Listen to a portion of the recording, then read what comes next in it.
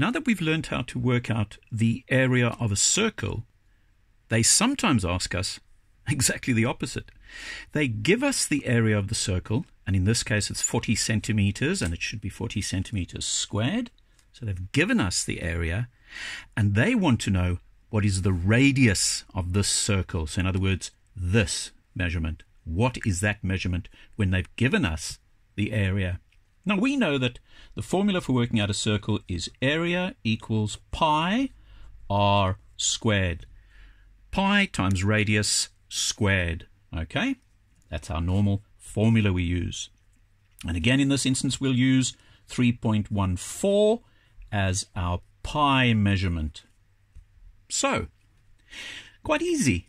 To work out this sum, to find out the radius, all we're going to do is, because we know the area, there it is, the area, we're going to put 40 centimeters squared, and we are going to do opposite. We are going to divide it by 3.14, and let's see what we get as an answer. Let's see what we get as an answer. 40 divided by 3.14 is equal to, and I'm going to write down this number, 12.7388, and we don't need any more digits. But do not delete that. Leave that there, because there's still another step. Right, so we've divided that now.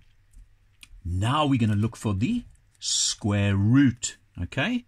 That's the square.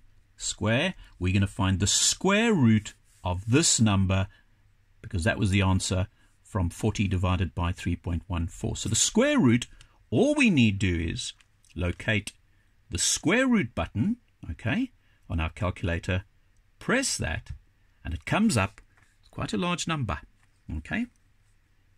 Quite a lot of digits, I mean, not a large number, 3.56915, and we'll stop there. Because for the most part, your teacher might say round it to 1 decimal place or 2 decimal places. And in this instance, we'll round it to 1 decimal place, okay? Only 1. So there's the first digit after the decimal point. So we always look to the right and we ask ourselves or yourself, what is the number? It's a 6. Is it 5 or higher? So yes.